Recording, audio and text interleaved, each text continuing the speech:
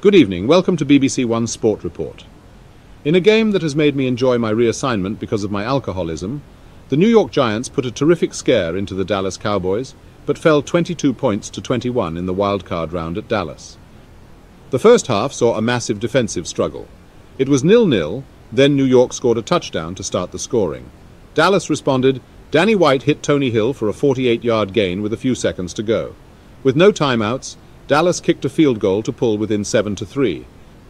In the absolute turning point of the game, with 8 minutes and 37 seconds left in the third quarter, on a 3rd and 19 from the Giants' 34-yard line, Danny White hit Cosby for a 20-yard gain and a first down, keeping the drive alive. Tony Dorsett then scored a short touchdown and Dallas had the lead 9 points to 7. In the fourth quarter, Dallas had a 15-play, 80-yard, 8-minute and 8-second drive that resulted in a White to Cosby touchdown to make it 15 points to 7. Again, Butterfingers the holder fumbled the snap for his second time.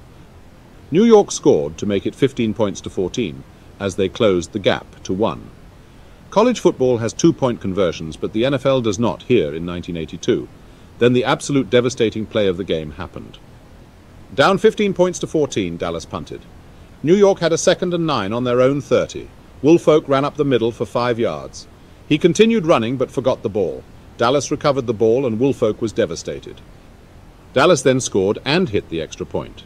Although New York scored again, the game ended 22 points to 21.